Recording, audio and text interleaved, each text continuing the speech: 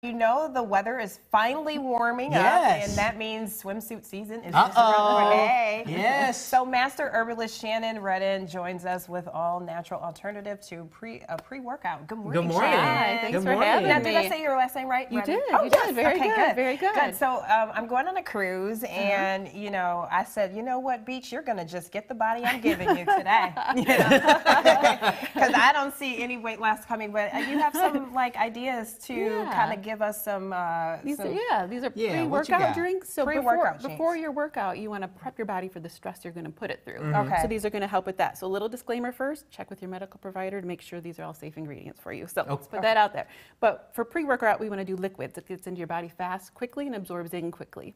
So I have two different drinks today. I have one pre-mixed, and I have one that I'm going to have you guys make, and then you can try them. And I'll talk about them as we go through them. Okay. So who wants to make this one? We're going to do this one first. Okay. Because I'm the cook, you know. So I have some water here for this one. So. Okay. First two things we're going to put in are some ginger and some cayenne. Okay. So just do like one squeeze, so it's like a dropper of each of these. Got the squeeze. And drop that in the water. What that's going to do, it's going to help protect against inflammation and help increase your circulation. Okay. The cayenne's going to do the same, so we're going to do one squeeze of that. Now, if you don't like it real hot, you can cut that in half. Okay. It's going to be a little warm. Okay. I have 6 ounces of water here. Should we do the whole thing, Joey? Yeah. You try it? Okay. Let's do it. If I do a full squeeze, I need 6 ounces of water, which is why I put that here. You could do as little as 2. It just depends on your tolerance and your preference. Okay. This last one here is cordyceps. If you want to do 3 squeezes of that. That's 3 squeezes? Yeah, that's an adaptogen. That's going to help your body. So 1. Yeah, like 1 and then squeeze it in. And then wow. 2 and 3. That's going to help your body adapt to stress as you work out. It's going to increase your oxygen utilization. So for those that monitor their VO2 max, it's going to help increase that. And what that's going to do, it's going to help reduce fatigue and increase your endurance. Oh, cool. So why do you feel that like a natural way versus like, you know, you get some pre-workouts that like, what is it called? C4? I usually have done that, used that. Yeah, there's different options, but you know, some of these are natural ingredients. We know what they are. Your body knows how to utilize them. Some have artificial ingredients, colors, flavoring. Your body doesn't really know what to do with those. So now this one, like I said, this can be a little warm. I can feel it work its way down when I drink it. You want to pour it? You want me to pour? You could pour it. And are natural remedies effective? Like, do you find them to be effective? I feel that they are. This is what I use, like stuff like this. Cheers. Cheers. Here we go. Not bad. Can you feel the heat though? You can see?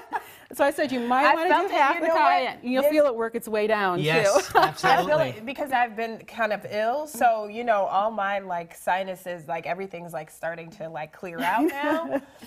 But this I felt it even a little bit more. Yeah. Did you, Joey? Yes, I did. That was good. So I heard that you're a runner, right? I am. Okay. I am. So do you use any of these? I do. I do use these. One? I also Both of them? I use beet juice a lot. I use cordyceps a lot. There's been a lot of studies done on cordyceps and another one called rhodiola where they use them on endurance cyclists. And I'm a runner, but same idea. They increase your VO2 max, your endurance, your stamina. So I use those on a regular basis. Okay. And then before we go, we only have a little bit of time. This is the beet juice. Okay. This is already pre-mixed, so if you can just want to pour that one out. What that's going to do, it's going to increase your oxygen uptake and your stamina. This one tastes a lot sweeter. Yeah, I love kind of beet how juice. It works is it increases the efficiency of your mitochondria, so it lets the blood and oxygen flow to your muscles quicker and easier. Cheers.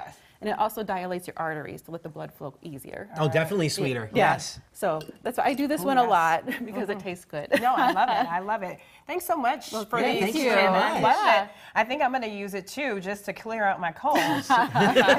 Coming up next, the Cubs and the Sox finished their preseason with wins. Scott Leber gives us the highlights.